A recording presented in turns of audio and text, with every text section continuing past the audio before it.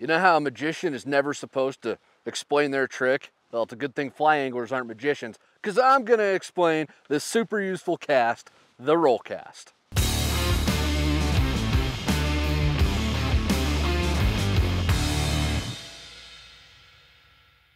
The roll cast isn't a magic trick, but it can kind of feel like it sometimes. It's actually a great little cast to use if you have minimal back cast room but still need to really get your bugs out there. It's also really good to use when you're nymphing and you're throwing heavy nymph rigs. I've got 4 easy steps that'll help you perfect the roll cast and start getting the benefits of this technique out on the water. Step number 1, you want to bring the rod parallel with your ear, creating a loop.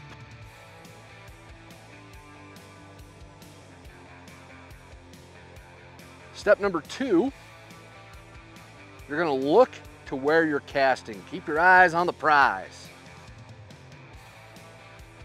Step number 3, you're going to push that rod forward in a very fluid motion.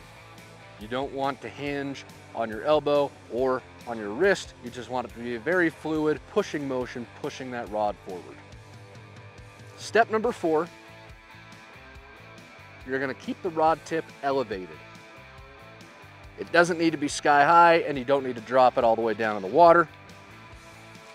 But if you keep that rod tip elevated, it'll help you properly finish your cast.